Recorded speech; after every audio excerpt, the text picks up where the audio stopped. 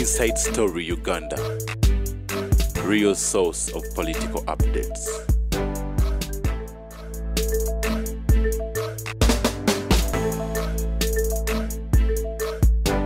Museveni Mugezi is naturally gifted. True. Two, Museveni tewali amanyi gy'alaga. Nobody can understand a leader. Kono byakola ddyo tabimanya. That's a leader. Is that governance? Yes. Yes. Yes. Oba okola? Nkubulira survival ye. Myaka emeka. Asatu mumu. Museveni is a myth. Uganda siyamumanyi. I want to tell you, if Muhoz was working at various with the Museveni Mkwata na Musiba. Museveni can imprison Muhoz. In discipline, Mutabani we? Yamkwata na Musiba. Ngalubo yavuma abe Kenya, bagabo yavuma abe Kenya ya muri rewarding abuli warding. Ya muri rewarding. Reprimanded him. By promoting him to general. Natunulia Sale. Chanyamba kola mu State House for a long time, 15 years. Sajja yo sent general knowledge. I understood a man called Museveni. Namutegeka. Why? Nti Museveni bwe yagenda mu Sokoto yagenda na family. He relied on other people. True. Museveni bwe yali ava e Makindi nga yawukana ne mukazi we tewali telephone good. Telephone system. Dusa abaana bw'oba todduse bajja kutta. I will make another family. You look at the parting point between Museveni and his wife. That's what he told Janet. Yes. Dusa abaana. Tebalina simu kwa banawuliziganyiza. Dusa abaana. And Museveni says, nti bwe yagenda Sweden, abaana be n'embwa zaali zimudduka ng'ameze ebirevu. He had undergone a lot of rigorous body changes. When I go ever since I became an officer, when I go to meet the president, I salute, listen to instructions, I salute and go. Tewali kibozibozi kya kunyumya nti bano basajja banyumyemu nga abakazi banyumyemu nga brothers. Lunaku lumu president yayita Sale eggulu n'amuyita eggulu. Two things happened. Bamutwala emmotoka za Museveni naye Sale yamala kumuteeka ku bbali bw'ati wamma muzeeyi atuulawo. Ne ku helicopter nambuuza muzeeyi w'atuula. Ku helicopter? Ku helicopter. Nga tayagala kutuulawo? Kutuula w'atuula. Ebintu bya kikoloniyo nnyo bakyabikola? Oyo atujooga n'atunyamu. How many times has been put under house arrest? Museveni has put his representatives under house arrest. You don't know. Tetwali badde na indiscipline eno eriwo. Me I know. Waliwo bateeka ku Serenaawo. Ewiches. Waliwo akasajja akamushima ewuwe. Nkomando. House arrest 2 weeks. In Serena. Nkukubira akatambi. Kale mu Serena oba omuntu omusibye ebyokulya biryo. Nge wakaba bamujeewo. Nomuleka mu office. Waliwo akasajja kava mu special force nakamuzingiza. Bwajjo akamuneka ggala oluggi nga yina ne party. But this is a private home, yes. We're going to host here a party. I've been instructed to stop the party. Fungana mu room mweyali. Who are you? Can you identify you? Yes. I'm a special forces, sir. Who has sent you? My bosses, sir. Numulubange joko lilyo nali mu Dominic alubindize. Sir. Nakwata ku piso neka. Don't tempt me, sir. Kujizao. Numulube joko lilyo nijoko limunisa kubantu limunyazaako. Akaseja kama. Olwo babikola gwe oli luddawa? Mbalaba. Wa. Ku miso. I was watching it.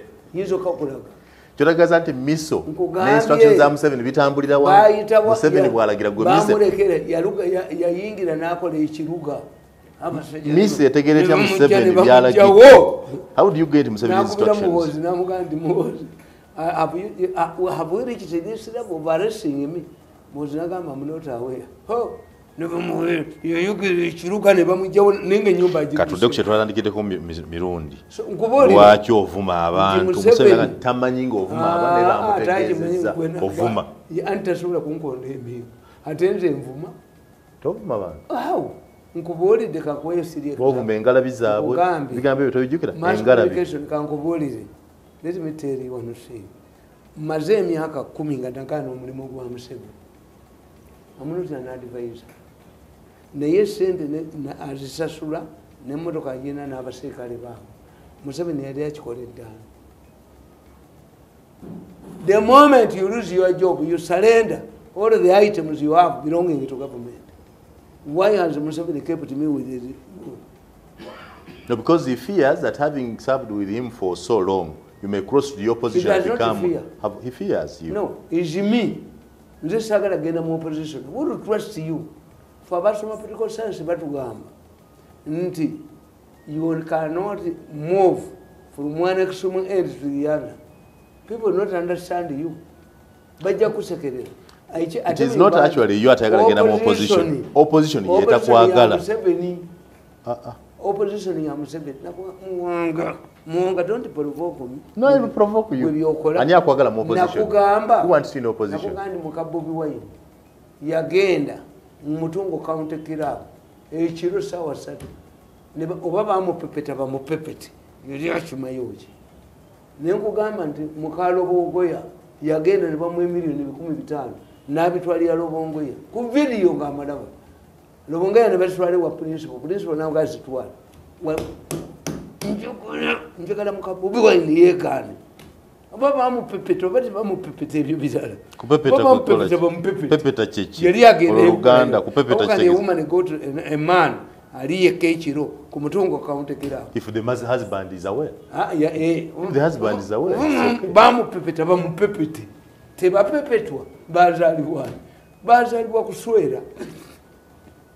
Bazala bachi. Abakazi baliwo kuswerebwa.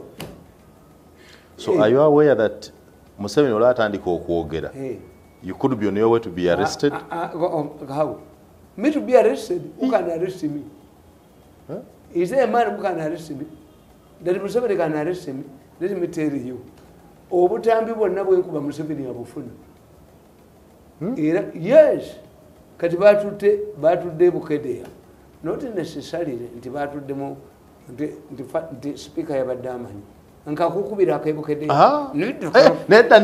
No Mirundi sagala buzibu. Tonziza buzibu na speaker. Tonziza mu bizibu na speaker. No. Speaker. Tonziza mu bya tokuba butambi bwa Bukedea. Mirundi, this channel is monitored by UCC. Tozanya bintu ebyo. UCC monitors my channel. Don't play those music. Please don't play those. No. Bireke. Tozanya buntu obyo Mirundi. Tozanya buntu. Please Mirundi, leave those things. Tozanya bintu bya Bukedea. Mirundi, amalobozi ge Bukedea gali. Mirundi, leka amalobozi ge Bukedea. My brother. Tozanya bya Mirundi. Please Mirundi. Bukedea. Mirundi, no. Tozanya. No Mirundi leke bintu. Ogenda kunde tubuzibu Mirundi. No. Akakazinga kuba. Mirundi jake bintu bino. Please. Can you switch off this thing? Please switch off this thing. This thing is going to bring us trouble. You switch it off. Okay, kale katumalirize bino. So katumalize tuchikokwe. Katukakube ku nkomerero. Nedda Mirundi. Okay, let's play at the end. Tebajja kawula. Sijja kubakiriza kuwula. Let's play it at the end. Tukazanye ku nkomerero. Tukunkakata kaine empali. Mirundi leka kayusise kaine empali. Kaine empali kanuka. Mirundi. Akakaza kayusipi kanuka. Can we do that at the end? Nedda. Tojja kujikiriza. Let's do it at the end. Can we do it at the end, Mirundi? Uli echabadde Bukedea. Sagala kumanya kyabadde Bukedea. You're going to bring trouble. Okay, katumalirize. Katumalirize. Let's finish. Omusajja eyazo okunywa omwenge. Azikankubuliriza. Nze musajja katumalirize bwetu. Nze musajja munywa mwenge. Gwolowooza ngenda okunywa omwenge ne bangambwe eno eno woteri shibala irangu nywa singa Museveni akuyita okubuuza ebintu bino ogambye obutambi yabufuno. How does he allow you an individual to monitor government? Because you're monitoring government. This is security information. You as an individual, how do you get it? So Museveni yagula ebyuma ng'abantu bwe bagamba. Gano malogo. Amalogo tegali coding. Gano si mayembe. These are people's voices. Gano mayembe. Mayembe kyagali coding. And what you don't know muwanga kankubulire. Muwanga let me tell you. Aba omusajja eyayamba America ku Watergate scandal yali mukwano gwa Nixon. Bwe bakipulaninga. Nga yabuli amawulire gonna. Nixon nalekera Ford. Nixon mu kifo ky'okunoonya akalulu yadda mu kubaginga kitebe kya DP b'opponents be abawangule bukalu. Kakati bano nange kyenvamba kuba kiri kimu. They don't reason. Museveni abakoledde challenge temuyina bagezi. If I join the opposition today, Museveni will feel it. What will you do there? What do you have not invested there? You also know. Let me tell you, in Brazil, politics, soccer, and war, different. One, it is luck. Era, gundi, Napoleon, bwe yabanga agenda okugaba ebikwekweto, yatundyanga ku laaka z'abantu. Katumba Wamala has never suffered a bullet mu lutalo. Bamukubye bagala mutta. Oyo wa mukisa. Mu soccer mubeera n'emikisa. Nti buli ttiimu ya Uganda edda erina omulogo waayo. Gwoli wa ttiimu ki? Villa. Omulogo wa Villa wali omumanyi. Yasulanga aliko alitamiira. Ng'alina enkoggo bweti. Nga yali mugolozi. Naye ng'akwata amakooti 10 n'agateeka kuno n'ajagira ng'agenda ogolola. Kati ebintu ebyo bikiririzaamu. Nkubuulira. Nti byali biwangula. Nkubuulira. Kesisinga twagenda okusamba omupiira ejjinja nga kesisegera okusamba omupiira bantu bafuna accident. So you believe in those things? I believe in these things. How did you work with Museveni, a Christian who normally refers to the Bible, with that kind of evil mind? Museveni si yabikola. Kakati kyengamba kiri kimu. Nti lack. Museveni, a leader to be removed, is like a disease. A leader, you must study Museveni. Yabali moku studying.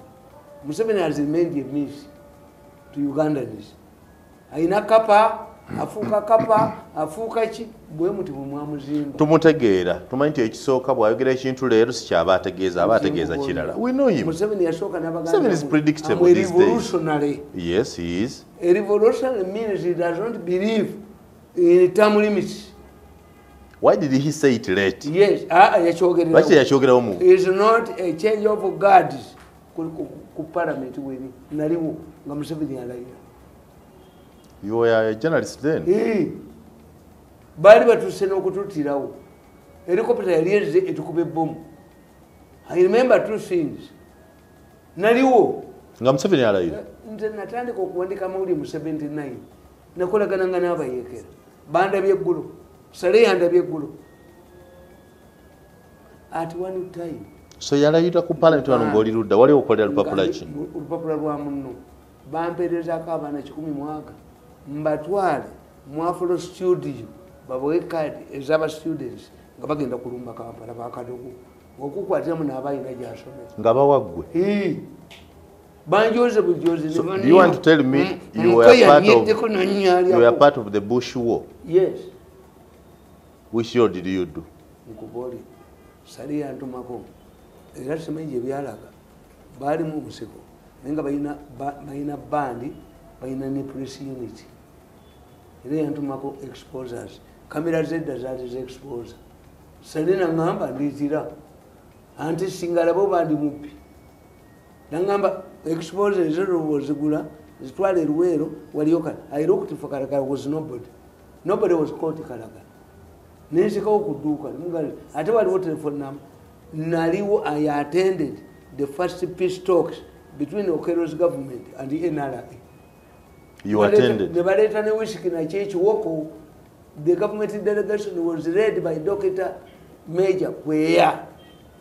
Sadina Abaganti no. I'm a junior man.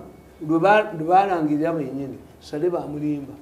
Bamuganti gwetwe safe passage mu Luweero. Museveni was not around. Tusikane bombo tuwambe government. Muwanga wanted bawambe government batisena abayegera. The first peace talks took what place at Chiwoko. Chiwoko. The talks were scheduled to take a place in Dar es Salaam.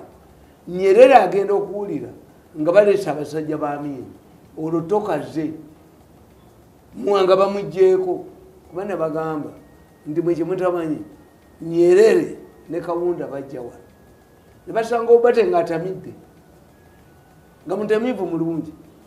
Nyerere agamba, Paulo, why don't you remove this fool? Ngagamba, who is the fool? Obote.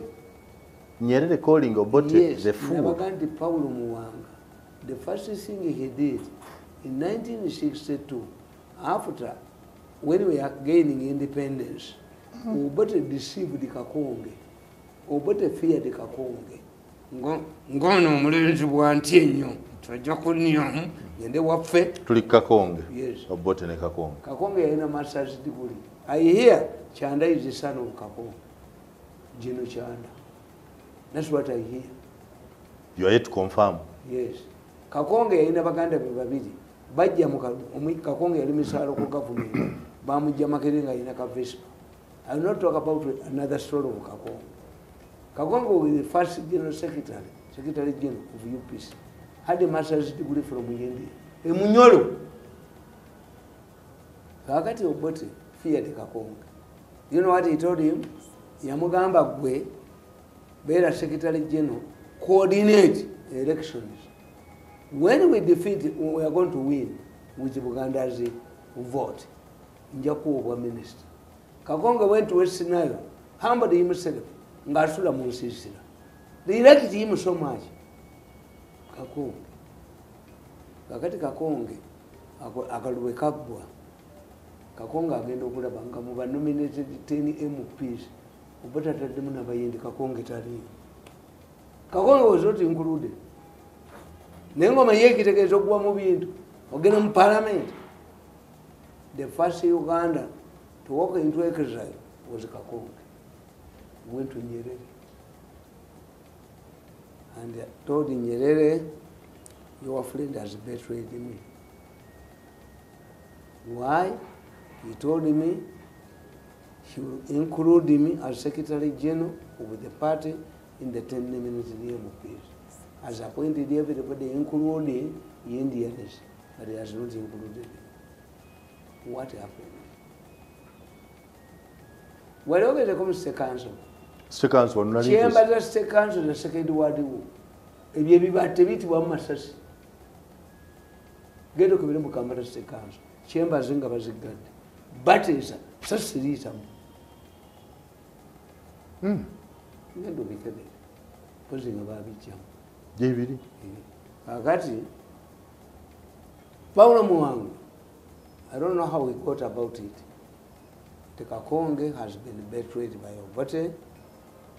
Paulo Muwanga told Nyerere, now that the nominated MPs are over, and we don't intend to have a by-election, I will resign my seat in favor of Kakonge. Nyerere we yayagalira Paulo Muwanga. Chinkugamba. Amugamba nti ekifo kyange nkiwaddeyo Kakonge gy'akibeera. Nayingira mu parliament. Muwanga went as ambassador to Egypt. Nga kiweebwayo. Posa masa grade 2. Bw'obanga tulina kyewalyosa kulifayisize mu party tulina kyogenda kufuna. Nze mama nge baamukuba amagulu ne bagamenya aba Buganda Rise.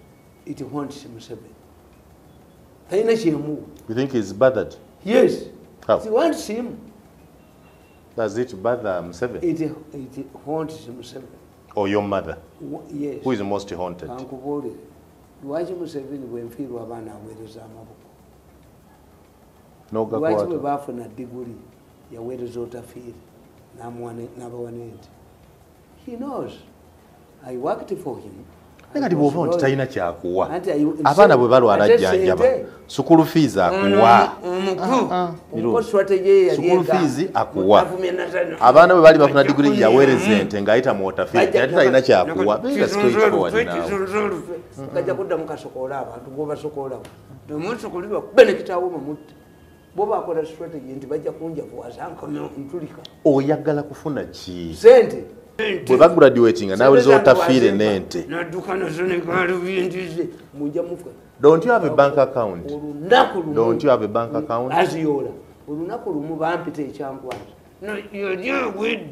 Mirundi baliyodde vu let's go kalisa mu takomangawo do you have a bank account never tell kalisa that he will come back we shall never work with kalisa again okujjako ngakkiriza simuleetanga buzibu yefu so who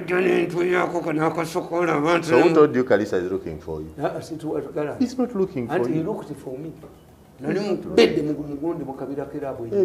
He's not looking for you now. Yakuta. Nawe mute. Very good. Yes, nawe yakuta mute. He says you misunderstood him. First of all, omuwaayiriza. Bwamubba semanyi mukakanize kati asindikira amanyi mu covid mu ttaka mukakanize kati amanyi agasindikirawo tosobola kunsindikirako manyi. Me, I know how these people operate. We shouldn't waste time on this. So I tell you, tikati mu Uganda mwenyenekiza, we are in a corridor. The mistake they made.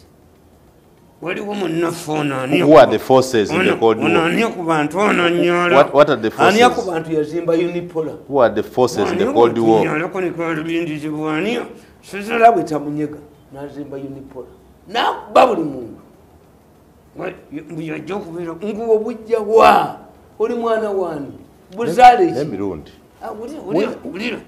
Umusajja yazimba unipolar. Where do you belong? Natunyoko natunyolako nanyono njolo. Where do you belong?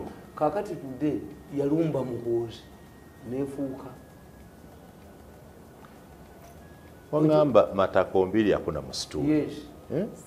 Where is your msituni? Yajja azimba na baba akata kaba no unipolar. Unipolar change. What is unipolar? Unipolar kitegeeza nti ensi efugirwa ku pole emu. Unipolar ekikondo kimu. Nalowooza ffenna tujja kumutakola mu magosike.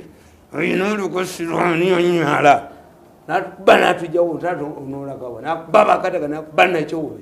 Banakyobe n'afa lwakubeerayo. Tumumanyi nnyo. Kakati yete yamanya nti unipolar egenda kuggwawo. Sizalewe nalyoka mukola bwati namukola bwati kakati tuva mu unipolar. Muhozi bamulumba. Muhozi we bamulumba tufuna bipolar. Tumuba buli gwe yajoga yonna muba abantu abali wamuhozi bamuba bakubona bamuba bamubejo ekyo bali mufumulamu. Yete yalowooza yatujoga nganga atunyamu atunyalamu ani awanyala.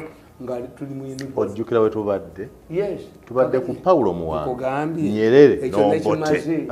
Obote nti Nyerere bw'ajja wano n'agamba Paulo Muwanga. Paulo, why don't you remove this fool? What happened? Why don't you wait this man to recover from his pombe and you talk to him? Nyerere yafuwaruwa. I'm ready for the Dodoma. Kawunda n'afukamira n'akaabira Obote n'amusiimuula.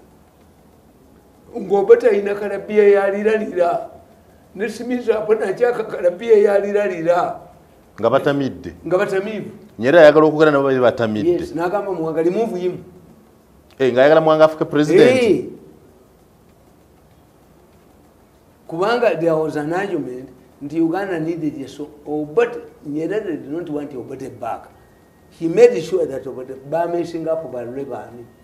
Naye Nyerere yali amaze okutegeera nti Obote is a weak leader. He's a weak leader.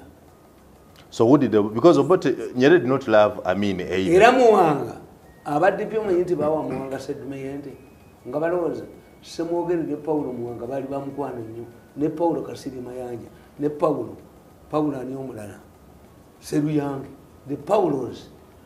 Paulo Seruyange Paulo ani omulala Kawanga Semwogerere Paulo Muwanga ono gwamula Paulo Kasiri Mayanja, omwana w'omuntu yali ava waffe.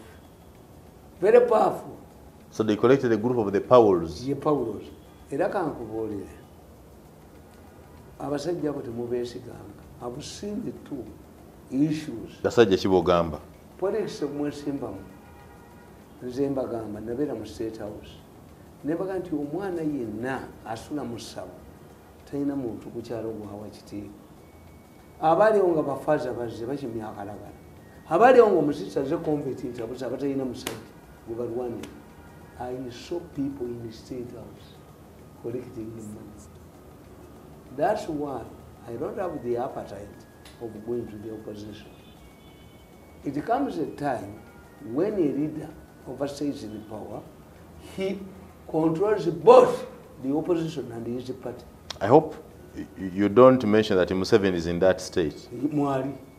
Museveni is controlling government and the opposition. This opposition here. Yes. And they aren't giving him headache. Museveni controls. And in Kuvolide, the Mukabubi Wayne Yachimachi, Yaga is a good opposition. Yaga could have opposition. Lobongoya, Mukazu sent a million in Namata. Yagas is more opposition. Was also Vitan. 11 gave him. Be Mukabu and Baba Mupepeta, whatever Mupepeta. Zinchi Manu Bamu Pepeta. Zimino Mukabu and Bamu Pepeta. The Baza Baku Pepeta. Kakati Kubuya, when Ataba to Babu Media, since I have been in the poverty for 9 years. Nagamba Jakuwa. Okay. You know, Omrimu you have said that Museveni controls both government and the opposition. Yes. Substantiate that. Yes. What do they do? Have you seen an opposition leader carrying out a campaign against organ extraction? Tell me. No. Now why should I couldn't believe it. But it's a taken parliament who supports it. But nobody will get opposition bakwata sente za Museveni millions of dollars bina. Museveni is a reta akoleki zisasanya amasanyalaze era omusajja bamuyita waliki teyakwatibwa mugisu oyo omukazi oyo gwe basibye $400 million bazirya mu babaka ba parliament. The parliament is under their control. Ekyo bakkiriza. Do you know how much money you're talking about? $400 million. Yes. $400 million. $400 million. Museveni yazewola mu World Bank. Kusasanya amasannyalaze mu byalo 8 mwana baziba. Zezaleeta ababaka. Waliki. Tali takwatibwanga n'omulala. Babagamba nti ffe tukwata mwino tuba omulamuzi owaffe nga tagenda tusiba ate atugamba compensation. Nje nkuleeta eripooti oyo omukazi oyo muli agonja gye yakola n'asibaga singa muli ogonja oyo nankuna omulala akala nalinera basi nakana n'olusuulu wako yodu serunatic efotipoti nzi kumukuloga. If you want to tame Westerners which could have tebamumanyi nenkutera nenkugula nenkunyakona nkugula nenkunyalako nenkugula tebamanyi miteeko. His own name was told to them about omutego. Tunereega muno nereegamu abaganda tuyina emiteeko. So obaloga. Yes, it has clocked 9 years. Is now omutego. Njagala tunule mu kamera buli ologa. Ologa abakulwanyisa. It has now clocked 9 years. Eya numba yenna kati gufuuse mutego. Your children pays, your grandchildren pays. Okutula kumuzukulu owannakana kati mutego. So ologa. Nduga. Oli mulogo. Invoke ebyewafu. Hamwe mandwa. Muwanga madde nkubulya nti ffe tulina olugero lw'abazibu. Owakatera mandwa nti nyini yeseze akayo kali bakaliijo. You humiliate mandwa n'ogikuba n'oginiesa mu ngwe neyo bwesituka nekwolekeza nekalubindizo ekyo okoliko fumuka mu nyumba. Owakatera mandwa nti nyini yeseze akayo kali bakaliijo. So you are proud to be omulogo. Yes. Era ffe tukugamba okaboneekizira okubi okawonga nnyoko mukakita wazalireeka If you see something that is going to destroy the entire family, allow them to kill your mother, biological mother, and you leave your stepmom. Kasitaka kujoga ne bakunyamu wagalubindi na bakunyamu na bakunyalamu ekifo kyabwe kibalekere gende wootule. That's what I Gora chwalinda kugoba. I left. Walinda kugoba. Wanda bakonga ngenda. You are fired. You are an advisor. Ate bango bakuba advisor. My insistence is one. I don't want to go as a general who became a platoon commander. I want to go as a retired general. Unless Museveni gives me a job bigger than the earlier one. Like which one now? Minister, Sikola. He's only Museveni, a witch, who moves backwards in Uganda. That I can be at the media center, I can be in New Vision. Do you have some appetite to become minister? Yes. And Kugambi, the only thing you can do to me, a house girl can tell you, or work house girl, Nabukoze. Okuja kwangu nkomye nga housewife. Kubamu muloza Museveni abaita bya fandu. Let's look at let's look at that. Okay, what ministry would you handle if you are a minister? Many. Such one. Ngeru wajoso ganti no jite. I'm information is I'm a good mobilizer. I can help you to do many things. Even the foreign affairs. I know international relations. You to be I'm not a diplomat. But you can be minister for foreign affairs and put things right. Local government to help you. How many times have you seen these ministers of local governments addressing the district councils? A minister in charge of the presidency must attend the president's meetings every day in State House. To meetanga chief of staff from White House. Where do you get the information you give to others? Because Museveni is a minister of finance. He is a minister of defense. He is a minister in charge of the presidency. You read your budget on his behalf. How many times do you interact with him? This is why Museveni's pledges are never implemented. To be implemented. Joseph Tamale Mirundi, Minister of Foreign Affairs. Oh, Jesus Christ. I'm telling you, I can do better. Minister of Local Government. If we abuse Bobby Wine, who is better than Kusasira? Who is better than Butcherman? If Butcherman can become Museveni's advisor, you are saying this man can rule the country. To reasoning. These people, a work of Sasira who advisor. Now a Butcherman who advisor. Yeah, one Mirundi. Yeah, one now. Now we are and elevated Bobby Wine. If Bobby Wine's assistants can become advisors of the president, in the sense that advisors, then Bobby Wine must be president of the African. If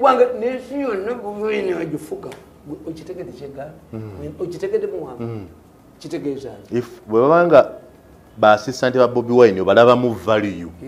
No to koba fulaba biba amagezi joli. Kitegeza noli ata abadde mukama wawe n'abagulindi. Asinga gwe. Kubanga kwa amagezi okugajja mu bantu. Ogajje mu bantu. Buchomani. Kusasira mama kabina. Ani furufiga we mula. Kakati bwe babanga. Otino okwagala abubina naye munne. Kusasa teyakunyumira. Simanyi lwaki tomwagala. Obanga ba advisor bo. Tolumba Bobby Wine. Tolumba Bobby Wine. Orobo mufudde munene. Yes. If his assistants can be part of your advisors. Ate tabawadde kifona kimu. Bobby Wine was home office. What was the role of Kusasa in the no? Teyali yoye. Mubadde yali muyimbi buyimbi. Butcherman yali vice president we. Vetting ne batoka ku advisor bo. Nga be bakuwa amagezi mu byokola. Bobby Wine asana atagwa kufuge. Yerogiki. Kitegeeza. Yes. This is the logiki. Nti bondi musajja bamitanga. I remember. What I don't know. Mufuna omusala gwe gumu n'abantu abo oba gwabugwa.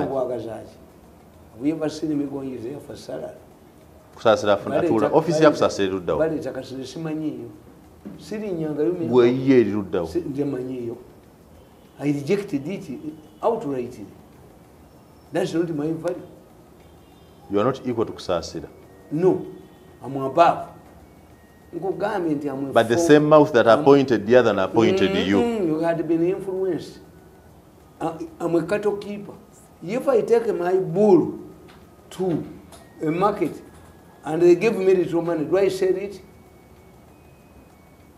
If they advertise in the civil service, jobs, sweepers, what? Do you apply? Even if I'm jobless, I cannot apply. If others agree like the Nagandas and others, they have no better with you.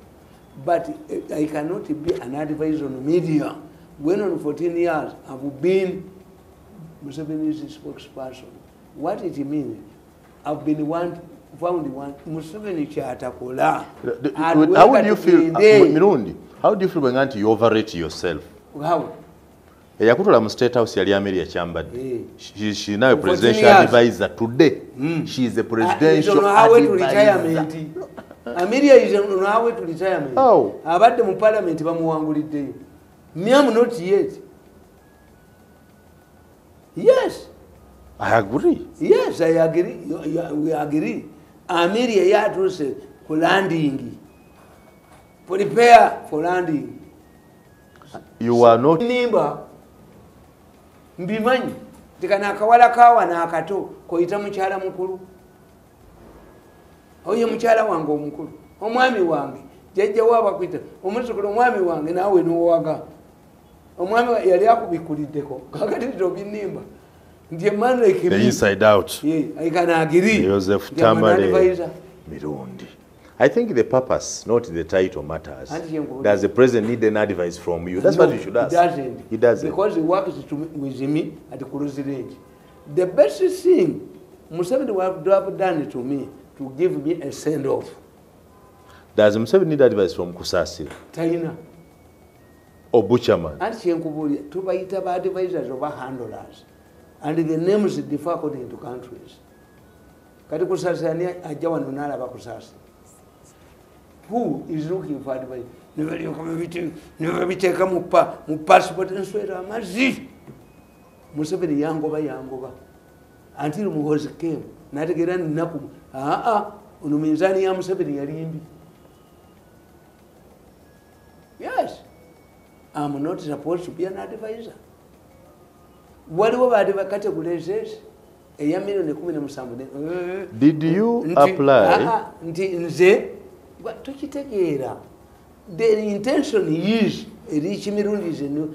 To nga baba campaign ajana tumunyuram ajaka chiko atomu dado agenda mu new vision atomu lalu agenda mu new vision omukanyale. Okay. Did you apply to be a press secretary of the president? No. You didn't? They looked for me. Did he consult you when he wanted you to be his press secretary? Yes. What did you agree on? That you are going to work for how long? 14 years of service, committed, and my mother was attacked. It's a creep. A general cannot become a platoon commander. So don't you think the one who hired you also had a right to fire you? Yes, Chigana. You're going to category to humiliate me. No mukuru. Even the president was misled. I cannot be an advisor at this level. Release me. Leave me to go. Omayente is a new color Musaborian as a witch doctor. Ningo city advisor 107. Value yourself.